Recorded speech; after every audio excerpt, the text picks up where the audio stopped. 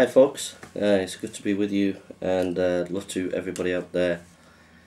My name's Jason. My website is jasonburnspreacher.com, and you can get me on Twitter and on Facebook. Facebook it's Bible teaching, Twitter is more apologetic, and on my website you can see loads of books and articles that you can download for free that will build you up. I should be out today preaching in Manchester, but I've made a video about that, why I'm not out today. I'll be visiting family members who are not well today, so that's what I'll be doing today. But before I go out, I just wanted to do a video on the kingdom. Last night I went to the Tommy Robinson book signing, and I've been to a few events like this over the last year, and I've been thinking a lot about the political state of the West and the political state of the UK and how to combat that and how to deal with it. And principally my concern and my worry is the rise of Islam, and I believe this is the greatest threat the West face today, really. And I think political correctness eventually will fade away. I think that it's not as powerful as the political correct brigade think they are. I think they've had their day, and they'll melt away under the juggernaut of Islam. And many people can see this happening in the next 20 years. And I've been wrestling and thinking about how do we deal with this and what is the answer. And as I've got to know a little bit about the uprising that's been going on with Tommy Robinson and the anti-Islamic movements in the UK, it's clear to me that so much as I admire them, and so much as I agree with a lot of what they say, it's clear to me that there's a lack of spiritual foundation to what's going on. So I think in years to come, in many years to come, 20 years time, you will have two big opposing factions in the UK. You'll have Islam, and then you'll have a very strong anti-Islamic movement in the UK. In Germany, within the last 3 years, from a handful of people to now hundreds of thousands, millions of people are taken to the streets against Islam. And on top of that, you have politicians now that have been voted in that are anti-Islamic. And so there is a strong uprising, a strong movement in the West against Islam, and it's rising in the UK, and it's going to get bigger in the UK. The movement is only just beginning in its germ form in the UK, and it's going to be a massive movement in the UK. Tommy Robinson's written a book, and that book is a game changer because it will educate a lot of people to the dangers of Islam. And people will say, well, why don't you just use the word Islamic extremism? Why are you saying Islam? Because I'm an academic. I like to study academically, and from an academic point of view, and I've shown this in various videos, Islam, the actual Quran, teaches jihad. You read the Quran from beginning to end, it teaches jihad. So these Muslims that imbibe the Quran and go out bombing people, who we call Islamic extremists and jihadists, are only following what the Quran teaches. The Quran teaches jihad.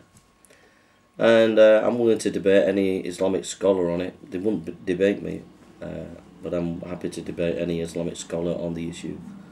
And I could prove it categorically from the Quran and from the Hadiths.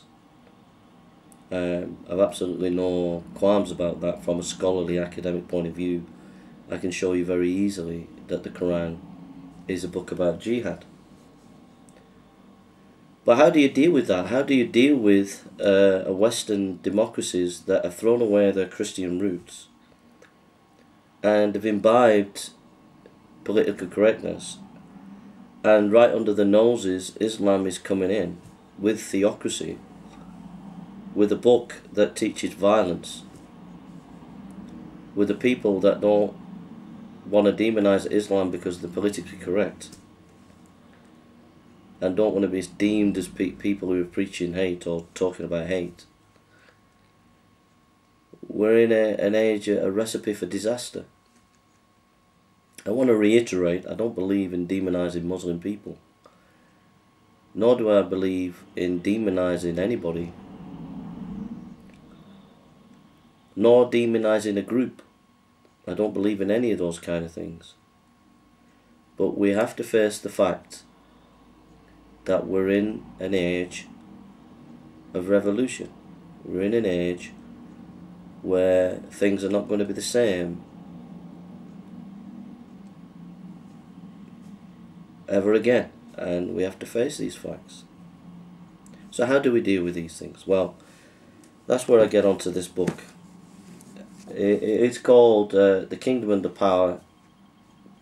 It's by Peter L.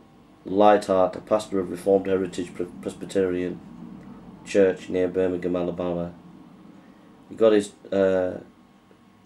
some degrees at Westminster Theological Seminary. I've been reading this book, and this book has really helped me to think through these issues, really. It's about the kingdom of God. It's about the kingdom of God, and it's really, really helpful. And I want to read a few snippets. Now, I don't agree with everything this guy says. He's Reformed Presbyterian, but he's into federal vision, which is a quirky aspect of Reformed movement in America. So I don't agree with federal vision, so I'm not advocating everything this guy says, alright? So please don't think, oh, Jason's into federal vision theology. No. This book is an early one of his books, and it is a brilliant book. It's an excellent book. It's really excellent. But that doesn't mean to say I'm endorsing his theology or endorsing everything he says, okay? But this book is particularly helpful to think about the kingdom of God. And I'd encourage you to get hold of the book. Get hold of the book. It's by Presbyterian and Reformed Publishing.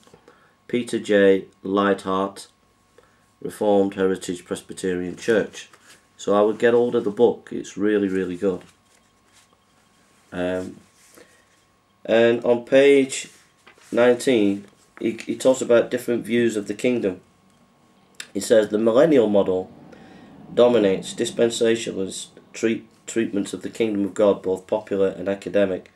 According to this model, the kingdom, though perhaps already present in some sense, will become a concrete reality only in the future, after Christ's bodily return, and while he reigns from a throne in Jerusalem for 1,000 years. That 1,000 era will be marked by unparalleled peace and prosperity.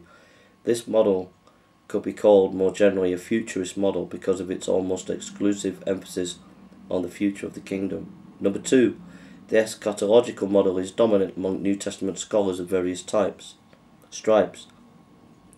Though there are many fine shades of differences in formulation, nearly all scholars agree that the New Testament era is one of eschatological tension.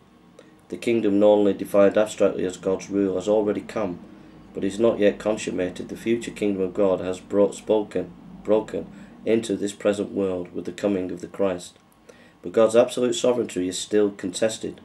The church thus lives between the already of the first advent and the not yet of the final advent. This model tends to portray the kingdom mainly in temporal terms as the new age inaugurated with the coming of the Messiah. In contrast to the futurist model, the eschatological model while not denying a future consummation, places emphasis on the present reality of God's design. Next, an increasing number of evangelical Christians, particularly those influenced by the Christian Reconstructionist movement, operate with what might be called an ethical or social activist model of the kingdom. According to this model, the kingdom is realized on earth as a people submit themselves in every area of life to the law of the exalted Christ. Building the kingdom is closely joined with constructing a Christian world civilization and taking political and cultural dominion primarily through evangelism, discipleship, but in part at least through political means.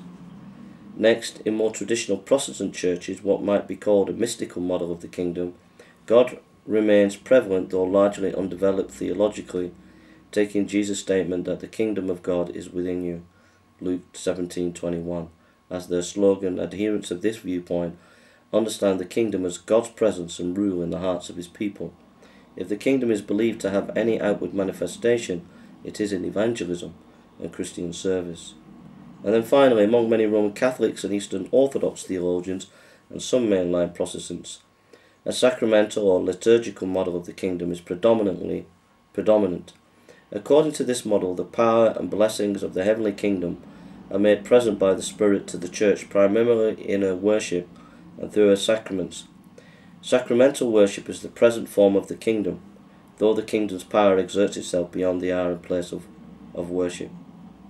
This model might be seen as a particular variation on the ecclesiastical model of the kingdom. So he says each model view captures what the kingdom is. And then he goes into the book and he talks about what is the kingdom, and he references America and the battles, anti-abortion battles, and the political struggles of the right and the Republicans against the Democrats concerning abortion and things like that. And that's where the book really began to really help me to deal with my own situation in the UK, because what he was saying is that ultimately the issue is not political, that people are seeing the kingdom of God as in trying to take over the domain of various political power structures, and he was saying that's not actually the kingdom of God. And his thesis is that the kingdom of God is the church, and that it's not the political that we need to be focusing on as much, but we need to be focusing on the church. The church needs to be the church, and that's his thesis really. And he was showing that in American culture there's war over education, war over the family, war over popular culture, war over the environment, that these are issues in American politics. And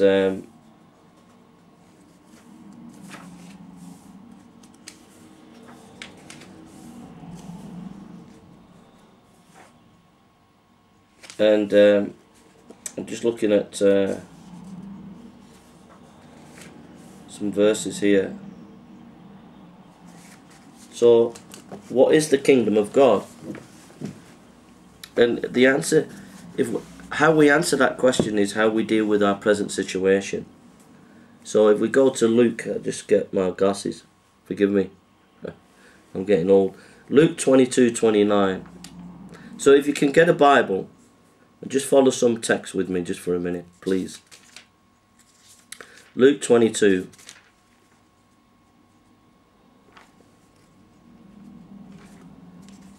Luke 22:29.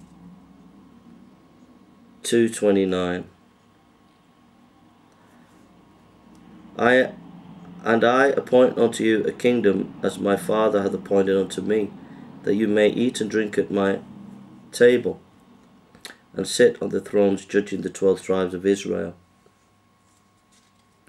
So the kingdom there is feasting. It's feasting with Christ. It's feasting with God, spiritually speaking.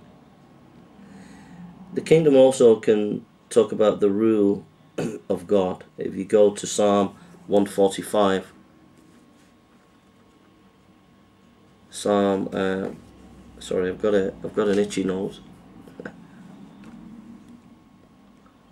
Psalm 145. Psalm 145 verse 13. It says, Thy kingdom is an everlasting kingdom, and thy dominion endureth throughout all generations. So this is about God, God's kingdom. That it's an everlasting kingdom. Colossians 1:15. Colossians 1:15. Who is the image of the invisible God? I think it's Colossians 1:13. Colossians 1:13. Who had delivered us from the power of darkness and has translated us into the kingdom of his dear Son. So here is the kingdom is that we've been delivered from the power of darkness. So what the picture we get in here is a picture that the kingdom is about spiritual things. Now, what is the significance of that?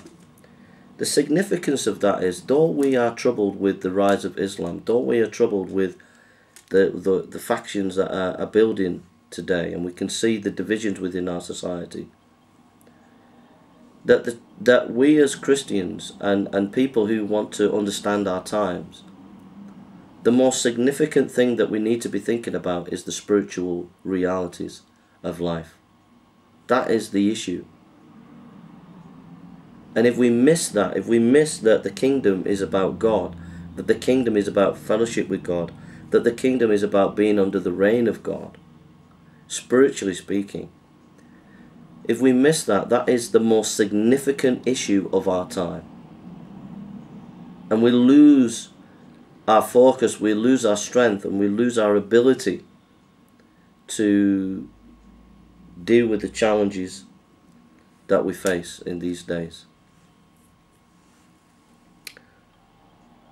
So the kingdom is also, we submit to the rule of the Lord. If we turn to 1 Peter chapter 2 verse 9.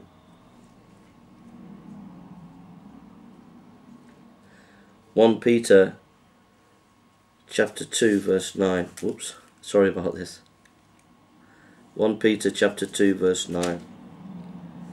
But you are a chosen generation, a royal priesthood, a holy nation, a peculiar people, that you should show forth the praises of him who hath called you unto a darkness into his marvellous light. So the kingdom here is that we're a chosen generation, a royal priesthood.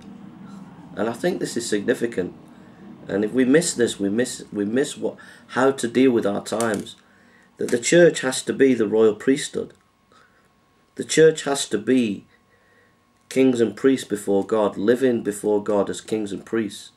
What does that mean? It means that your identity is not principally your national identity. Your identity is that you're a king and priest of the living God, but you are a chosen generation, a royal priesthood, a holy nation, a peculiar people, that you should show forth the praise of him who has called you into darkness, into his marvellous light.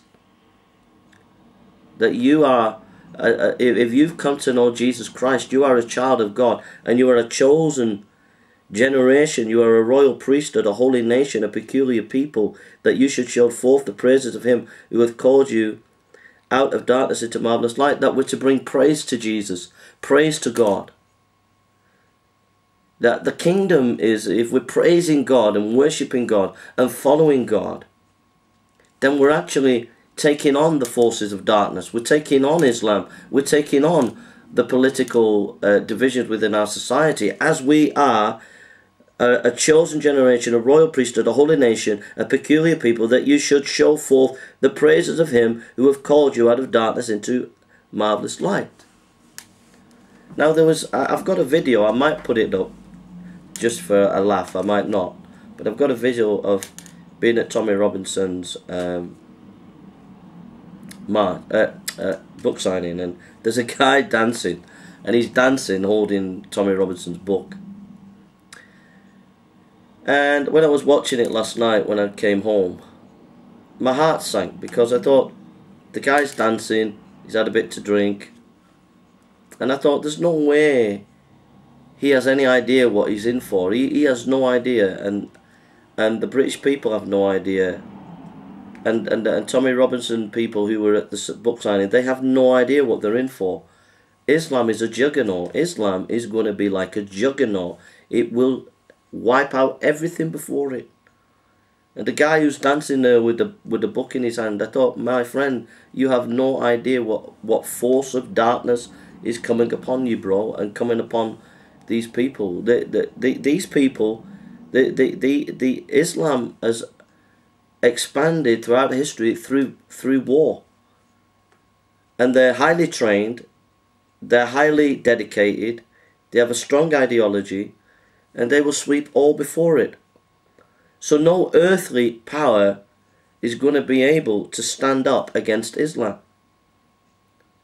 And what we need to do is to remember that there's a greater power than earthly powers. There's a greater power than Islam. And that is the church, which is eternal. But you are a chosen generation, a royal priesthood, a holy nation, a peculiar people, that you should show forth praises of him who has called you out of darkness into his marvellous light. So as Islam advances politically, there is a greater kingdom, the kingdom of God that will last forever. And you have been chosen, if you believe in Jesus Christ, you have been chosen to be part of that eternal kingdom. You see.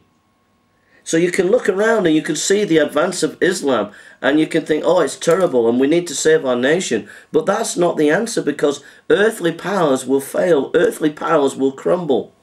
Even one day Islam will crumble. But there is a greater power. It is the kingdom of God.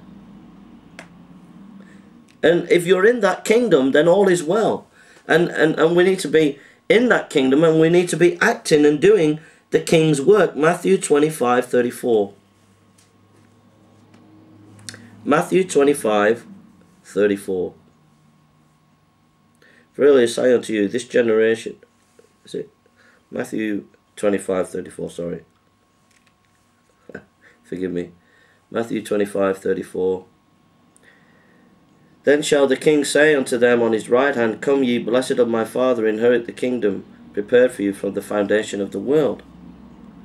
So, there's a kingdom that has already been prepared, and that we are part of that kingdom if we believe in Jesus Christ. And when everything fades away, we're going to be in that kingdom forever. Do you see, as we look at these things, we're looking at things, as we look at this situation that we face today, we start to look at it from a biblical perspective. We get a different viewpoint, you see.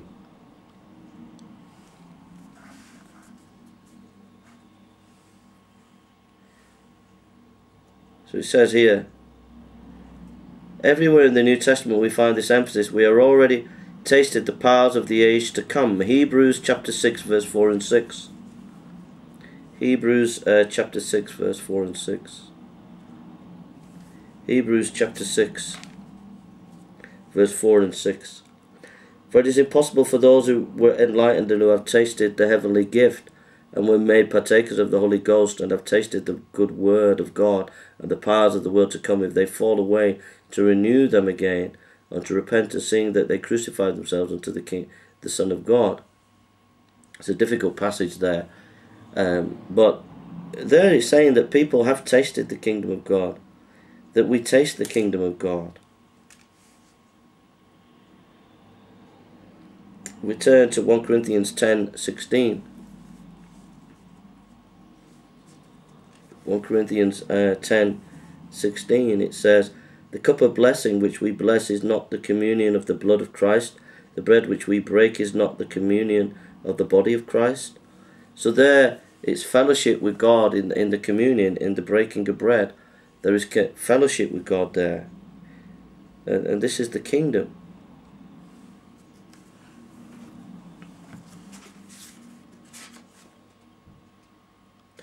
This kingdom gives us an inheritance. We just turn to Ephesians 1:14.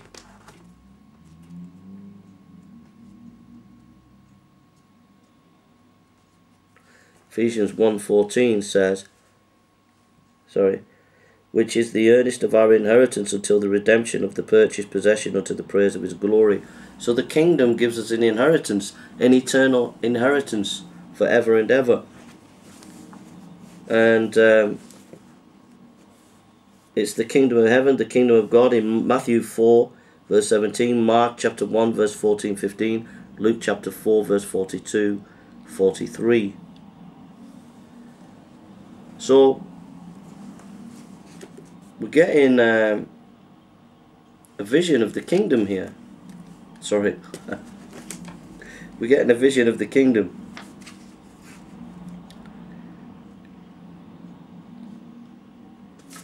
So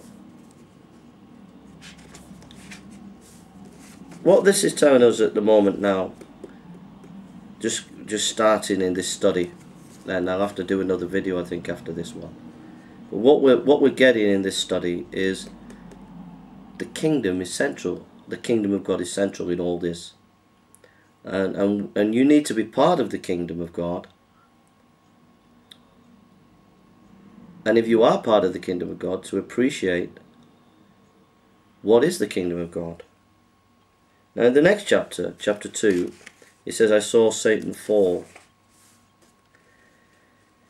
And he talks about, in Genesis 1:28, be fruitful and multiply and fill the earth and subdue it and rule. It talks about Adam and Eve fell. And then it talks about Adam and Eve became under the grip of death.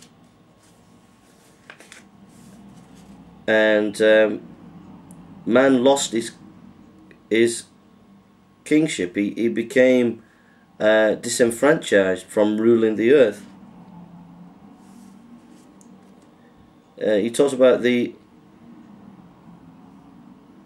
early creation story in Genesis. He goes, these then are the features of God's original kingdom, the world order of creation. God is the king, but he intends to share his rule over the creation with men and women. Adam and Eve were to produce a race of rulers that would use the raw materials of creation to form a replica of the heavenly temple city of God. They were to build the earthly temple city in obedience to God's covenant law and for his glory. To empower them for their task, God blessed them with life by giving them access to his garden and by letting them eat the fruit of the tree of life. Priestly worship in God's sanctuary is the beginning and goal of the life of the kingdom. And in the garden, when Adam and Eve, so he's talking here about the Genesis chapter 1, 2 and 3, where Adam and Eve, the creation was created and Adam and Eve was created, and Adam and Eve were put in the garden and they were given dominion to be priests and kings, and to obey God, and they were put in a garden to look after it, but they rebelled. And that is a picture of humanity, that they have moved away from being kings and priests of God. They've moved away from obeying God. They've moved away from being in the kingdom of God, and they got captured by the kingdom of darkness, Satan. And so mankind has become enslaved. So if we turn to 2 Peter chapter 2 verse 19, 2 Peter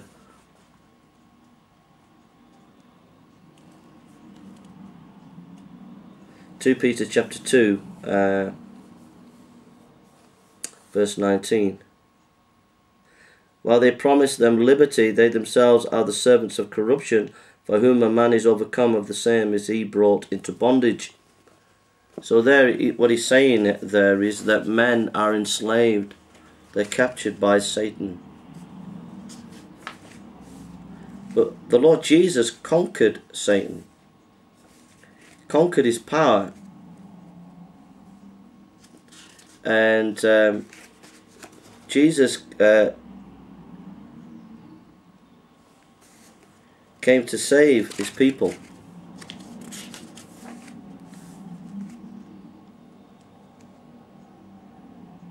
So if you look at Matthew chapter 4 verse 1 to 11, let's look at Matthew 4 verse 1 to 11, because that's a very important passage. Matthew 4 verse 1 to 11. So now Jesus now comes to turn back the tide what Adam and Eve fell, and to deliver us from the power of darkness and the power of sin, the power of death and the power of Satan. And we can see the cosmic battle going on in Matthew 4, 1 to 11. Okay? Are you following me now? Matthew 4, 1 to 11. And Jesus was led up of the Spirit into the wilderness to be tempted of the devil. And when he had fasted 40 days and 40 nights, he was afterwards a-hungered. And when the tempter came to him, he said, If thou be the Son of God, command these stones to be made bread. But he answered and said, It is written, Man shall not live by bread alone, but by every word that proceedeth out of the mouth of God.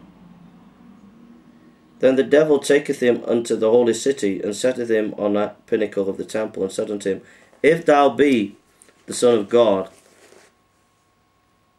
cast thyself down, for it is written, He shall give his angels charge concerning thee, and in their hands they shall bear thee up, lest any time thou dash thy foot against a stone. And Jesus said unto him, It is written, Again, thou shalt not tempt the Lord thy God. Again, the devil taketh him up into an exceeding high mountain, and showeth him all the kingdoms of the world, and the glory of them. And said unto them, All these things will I give thee, if thou wilt fall down and worship me. Then said Jesus unto him, Get thee behind me, Satan, for it is written, Thou shalt worship the Lord thy God, and him only thou shalt serve. Then the devil leaveth him, and behold, angels came and ministered unto him. So here we're seeing the battle of the kingdom. The kingdom of God has come in Christ, but now Satan is trying to stop Jesus, stop the kingdom from advancing. But Jesus deals with the devil through the word of God, not by political means, but by the word of God. But what we see is a cosmic battle. And we look at things from a political end. We see the political issues. But there's a greater issue behind Islam, and it's a cosmic battle. The devil is behind Islam. The devil is behind the political structures of our time. And there is a greater battle going on, a cosmic battle. And Satan Satan is that cosmic battle, and he was trying to stop Jesus, and Jesus was involved in this great cosmic battle against Satan.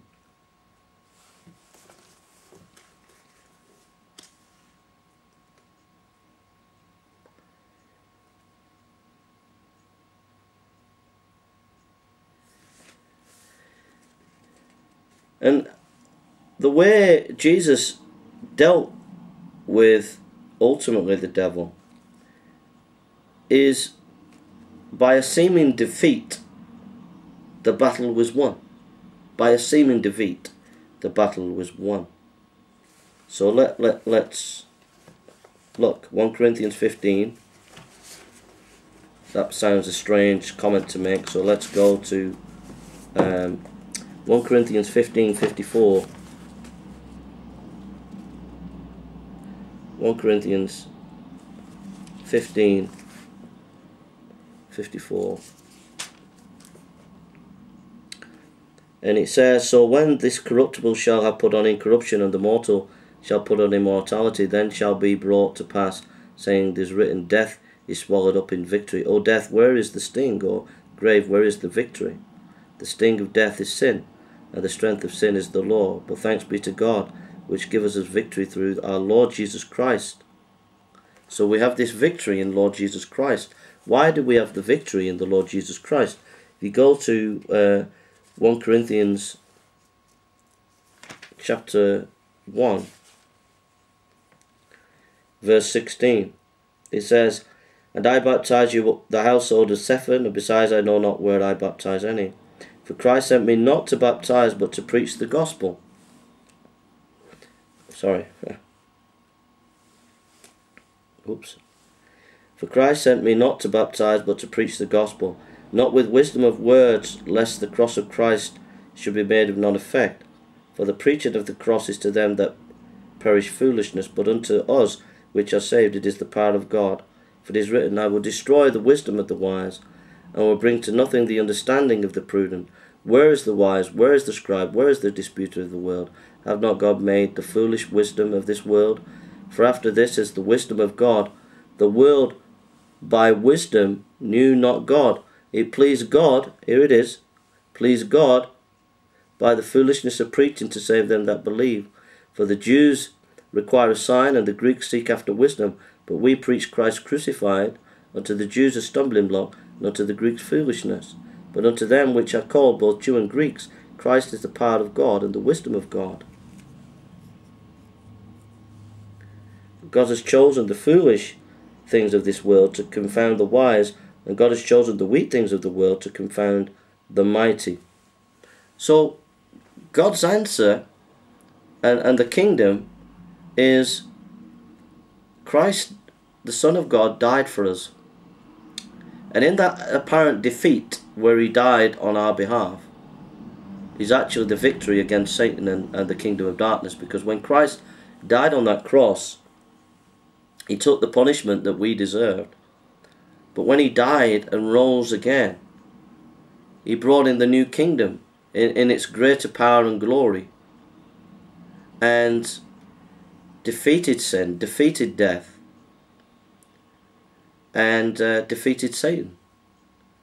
And it was through the cross, through the death of the Messiah, through the death of Jesus. And that is the apex of the kingdom. And that is completely different from the political power structures of today. That is a completely different way of thinking than the Tommy Robinson stuff that we see today. It's a completely different way of thinking than Islam. Islam wants to dominate politically, militarily. Tommy Robinson's group want to take on politically the rise of Islam. But here, Christ took on the politics of his day and took on the enemies of his day by realizing it was not a political battle that he was ultimately facing, that it was a spiritual cosmic battle, and that the forces of darkness had to be defeated. And they were defeated not by military action, but they were defeated by a defeat, by him dying on a cross. The weakness of the cross was actually the power of God. The weakness of the cross was actually the power of the kingdom. So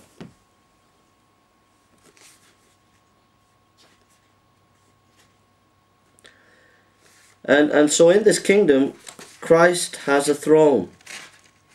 The next chapter. The Old Testament talks about the Son will come and he will have a throne.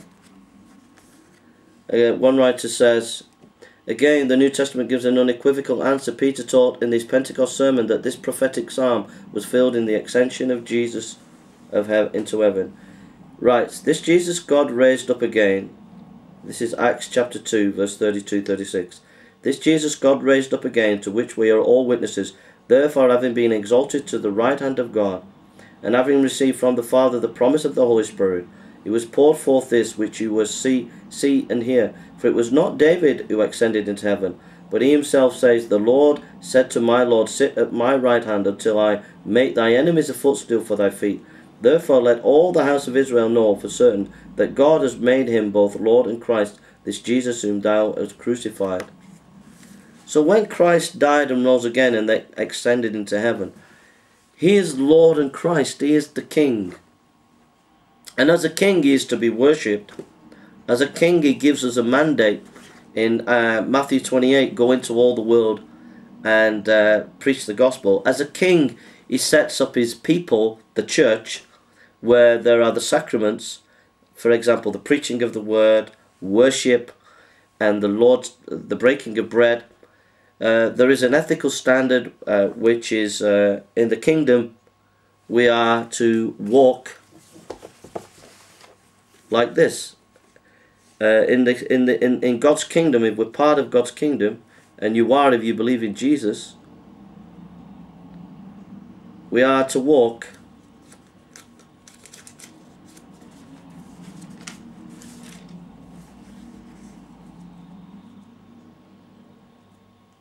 (1 Corinthians chapter 12, chapter 13).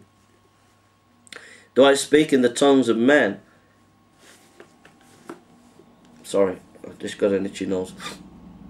Do I speak in the tongues of men and of angels and have not charity? I am become a sounding brass or a tinkling cymbal. And though I have the gift of prophecy and understand all mysteries and all knowledge, and though I have all faith so that I could remove mountains, and have not charity, I am nothing. And though I bestow all my goods to feed the poor, and though I give my body to be burned, and have not charity, it profiteth me nothing. Charity suffereth long, and is kind. Charity envieth not, charity vaunteth not itself, is not puffed up, doth not behave itself unseemly, seeketh not her own, is not easily provoked, thinketh no evil, rejoiceth not in iniquity, but rejoiceth in the truth. Beareth all things, believeth all things, hopeth all things, endureth all things. Charity never faileth, but whether there be prophecies, they shall fail. Where there be tongues, they shall cease. Whether there be knowledge, it shall vanish away. For we know in part, and we prophesy in part. But when that is perfect come, then that which is part shall be done away. When I was a child, I spoke as a child. I understood as a child, and I thought as a child. But when I became a man, I put away childish things. For now we see through a glass darkly, but then face to face.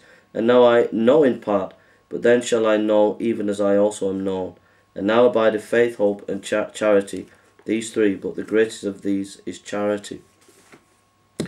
So the kingdom there is, we're to walk in as we're part of the kingdom, we're to walk in this kingdom, the kingdom of God, with love, and to have this love.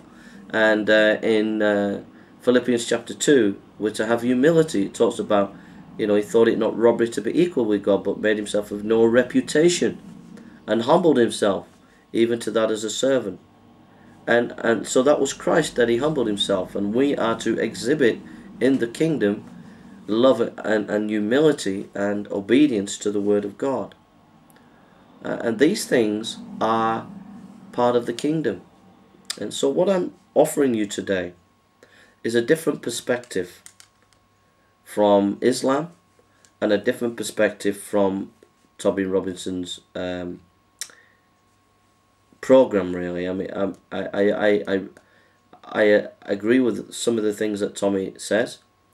I agree with the need of politically making people aware of the dangers of Islam. I agree with those things, but what I'm saying is they're not the answer. The answer is that we come under an understanding of a biblical understanding of the kingdom of God. And when we understand the riches that we have in Christ, and all the heavenly resources that we have in Christ, that is how we're to deal with this situation. We're to walk in the heavenly blessings that Christ has given. Let's look at that and see how much time we've got. See how much time we've got.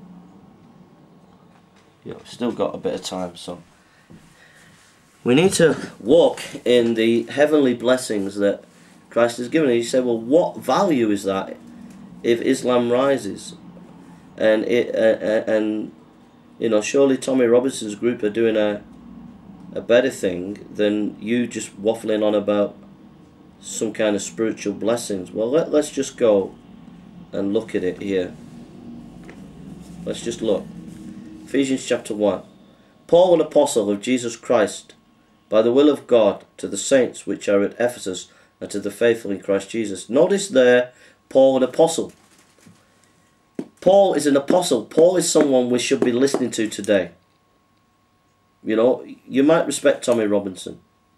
You might respect some of the guys down there. But what about Paul? Respecting the Apostle Paul. He is from God. He's been given authority to teach us about God. We need to listen to the Apostle Paul and what he has to say to us at this time. Paul, an apostle of Jesus Christ, by the will of God, to the saints which are in Ephesus. The saints, plural. Often when you see the word saints, it's not singular but plural. It does use singular sometimes, but it says saints, plural. That God has a people. And saints are those who believe in Jesus Christ. And we need to belong to the saints. You say, well, I'm not a saint, Jay. I don't live the way I should live. No, but a saint isn't some goody two-shoes. A saint is someone who believes in Jesus. Then it says, to the saints which are in Ephesus, to the faithful in Christ Jesus. The Greek there for faithful has the idea of loyal. That the greatest need today in these times is the church needs to be loyal to Christ. The greatest thing that you can do in your age today to combat the rise of Islam and to combat all the division that's coming in our society is to be faithful to Jesus Christ. Verse 2, grace be to you and peace from God our Father and from the Lord Jesus Christ. Grace. Grace is undeserved mercy. When you believe in Jesus Christ, you did not deserve the mercy, but God has showered upon you His grace. Grace to you and peace from God our Father and the Lord Jesus Christ. We cannot get peace in this world politically. The real peace is knowing that we're at peace with God through Jesus. Verse 3. Blessed be the God and Father of our Lord Jesus Christ, who has blessed us with all spiritual blessings in heavenly places in Christ. Blessed be the God and Father of our Lord Jesus Christ. We need to be a people of worship, a people of prayers. If we're not, if people are worshipping Islam, then they're worshipping the wrong thing. If people are worshipping politics, or even worshipping Tommy Robinson, you're worshipping the wrong thing. They've become an idol. We're to worship the living God. We're to worship the Father. And it says, blessed be the God and Father of our Lord Jesus Christ, who has blessed us with all spiritual blessings in heavenly places. He's not given us some blessings, but Christ has given us all blessings of heaven. Imagine you was a prince and you were put in a village, and the king put you in a village, and you lived in the village ever since you were a boy, and every week you were given a gold coin. And then when you get to 18, the king invites you to the palace. You're his son, and he invites you to the palace. You go to the palace and you see in every room billions of gold coins. And the king says, this is all your inheritance. You have every blessing. Well, you have every spiritual blessing here today in this world. Not just physical blessings or earth or blessings of health or blessings of money. But I'm on about spiritual blessings. I'm on about the blessings of the heavenly kingdom. That Christ has given you all these blessings. Imagine going on, traveling through the galaxies for billions of years and seeing all the blessings, spiritual blessings that God has for billions of years. All those blessings are yours right now in Christ. Now this dwarfs Islam. It dwarfs the Tommy Robinson movement, that we have all blessings in Christ. Verse 4. According as he has chosen us in him before the foundation of the world, that we should be holy and without blame before him in love. So, if Christ has touched your life, he's chosen you. Okay?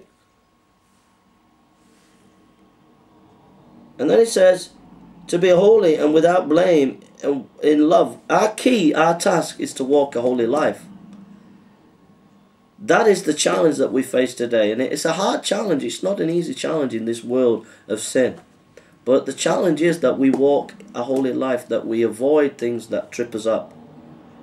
You know, we avoid things that pull us down. We need to walk, and then it says in love. Before him in love. We've got to be people of love. We need to pray that God will give us love in our hearts. Verse 5. Having predestined us unto the adoption of children by Jesus Christ to himself according to the good pleasure of his will. That he's adopted us. That the moment you believe in Jesus, you've been adopted into the family. You're adopted into the kingdom. To the praise of the glory of his grace wherein he hath made us accepted in the beloved. We're to praise God. We're to give him worship. And we've been accepted in the beloved. Verse 7. I love this one. In whom we have redemption through his blood, the forgiveness of sins, according to the riches of his grace. In whom we have redemption through his blood, the forgiveness of sins, according to the riches of his grace. That we have redemption. That Christ has redeemed us through his blood. What does that mean? Well, imagine, well, this is a true story actually. There's a ship going down in Ireland in 1915. The ship's going down. And the captain, the officer, one of the officers was telling people to put their life jackets on the right way, and they wouldn't listen. He said, put it on the right way. They wouldn't listen. They said, no, you're trying to steal our life jackets. They wouldn't listen. So they were twisting it on and putting it on the wrong way. Anyhow, a few hours later, there were hundreds of people dead in the water. And they were all upside down because they put their life jackets on wrong. Jesus is the life jacket. Jesus is the one that's died for you, took the punishment for you, gave his life for you. He is the life jacket. And if you put him on wrong, then you're going to perish. And a lot of people are seeking salvation in Islam, but that's the wrong life jacket. A lot of people are seeing the only hope and future is the Tommy Robinson movement, but that's the wrong life jacket. The true life jacket, really, ultimately, is Jesus Christ. We need to put him on. We need to believe in him and trust in him, because only he can save us. Only he can deliver us from the kingdom of darkness. We're in verse 8. Wherein as he abounded towards us in wisdom and prudence, having made known unto us the mystery of his will, according to his good pleasure, which he had purposed in himself, that in the dispensation of the fullness of time he might gather together in one all things in Christ, both which are in heaven and which are on earth, even in him. There is a greater thing going on right now. Christ is saving souls around the world, around the UK. And as he's saving them, they're part of this grand symphony of people that are going to be with him in eternity forever, praising him. That is the great mission of our lives today. Not to be sidetracked by too much politics, or to be sidetracked by personalities, or to be sidetracked by false religions. We need to realize that if we are in Christ, that God is saving people and he's bringing them together, and one day they're going to be with him in heaven, praising him forever. And that is what it's all about, folks.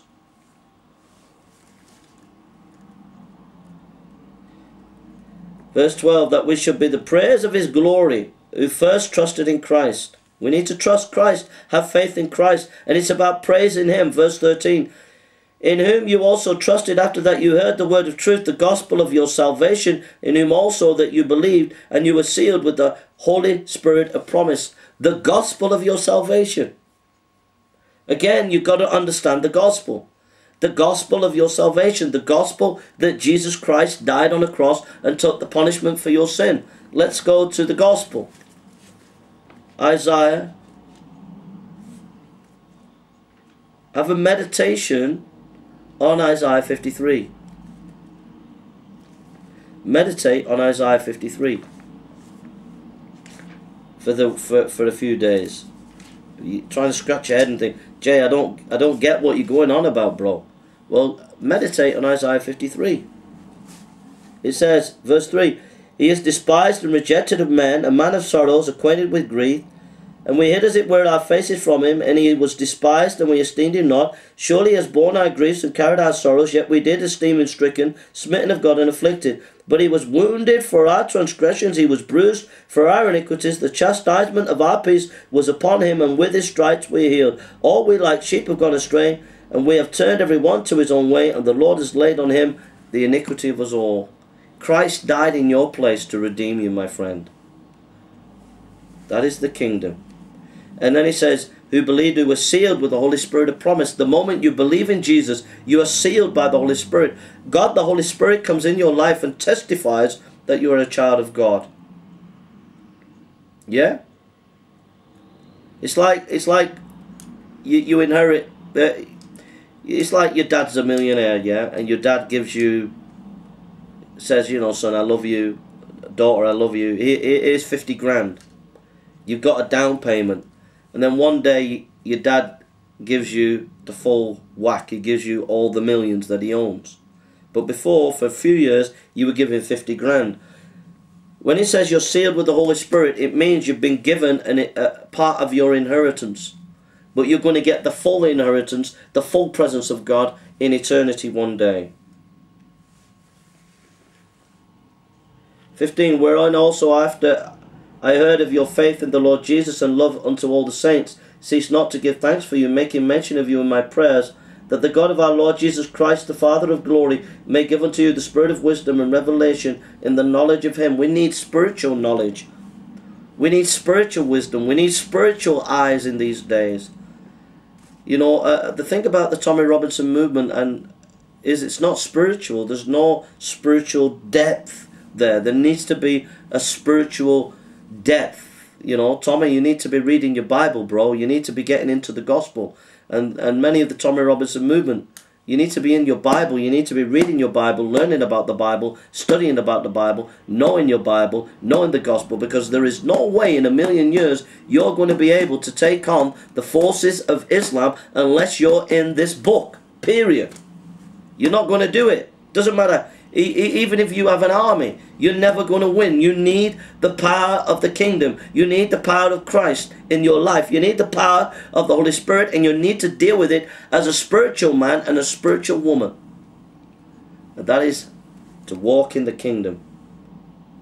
And what is the exceeding greatness of his power towards us who believe, according to the working of his mighty power? There's mighty power in weakness. Christ was weak. Christ died on a cross. That is weakness. But then he rose again, and the power of God was with him. And the power of the Holy Spirit came down. And in that weakness was power.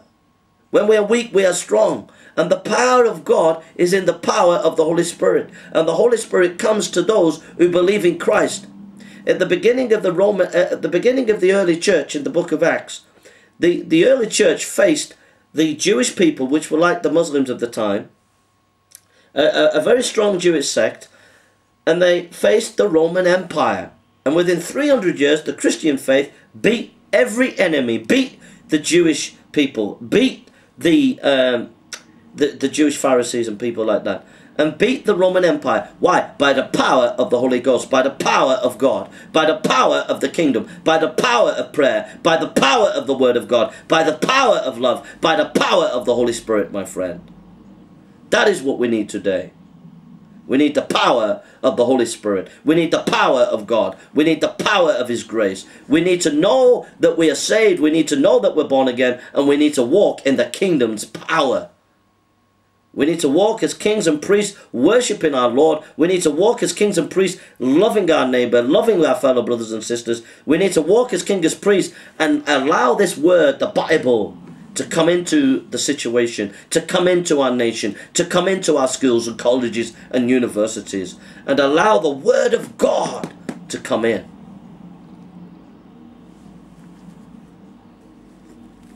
Far above principality and power and might and dominion and every name that is named, not only in this world but also in that which is to come. The only name that we need to know is Jesus Christ. The only name we need to be worshipping is Jesus Christ. We worship Him, we praise Him, we give Him the glory, we give Him the honor. You know, so many people were praising Tommy Robinson, adulating Tommy Robinson. I'm not against that. But they were honouring him and adulating him. But there's a danger that it could become idolatry, where we don't worship Christ, where we're worshipping personalities and we're following personalities. People bow before a stone.